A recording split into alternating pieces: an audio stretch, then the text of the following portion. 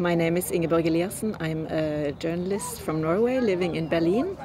I am very interested in the huge changes that are happening in the field of work in Europe in the wake of the enormous technological changes as well as the political handling of globalization.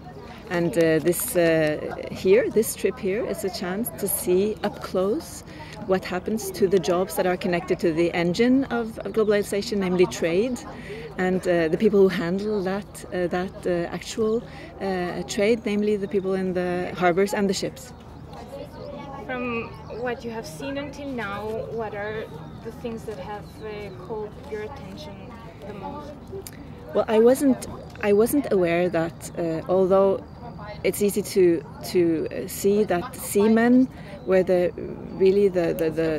first profession to be really globalized, that I didn't know that they also had these unions that have been able to also think in global terms about how to meet globalization from an employee's point of view, and they have been able to make like a global system of tariff.